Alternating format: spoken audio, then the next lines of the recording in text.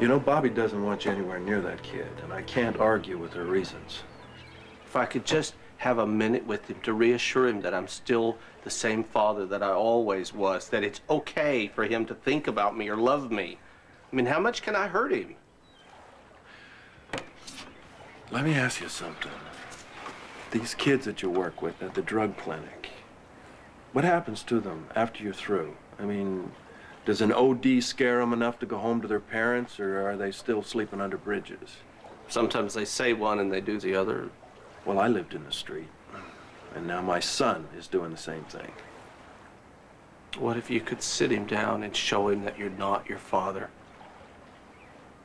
If you could make him understand that whatever drove him to leave has not changed your feelings for him. Wouldn't you want to do that? Why didn't I think of that? Okay, so you tried. I just want my turn, my chance here, all right?